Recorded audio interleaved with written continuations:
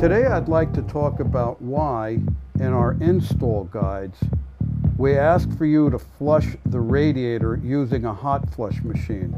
Here's such an example with a 4R70E, 4R75E, and 4R70W. This particular vehicle can have a cooler bypass valve located in the radiator area of the vehicle.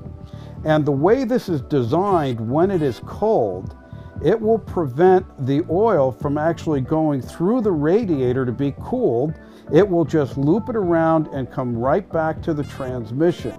So, if you do not have a hot flush machine, you will not activate this thermal valve and you will not get into the radiator to clean all the debris that's lodged in the cooler circuit. And when you install this transmission, if you do not clean this, your new transmission is going to be contaminated, because once this valve opens, that oil will go through the radiator, pick up all that debris and bring it right back into your transmission, and it'll hang up valves and it'll cause solenoids to fail, and you'll have shift failure problems pretty quickly after an install.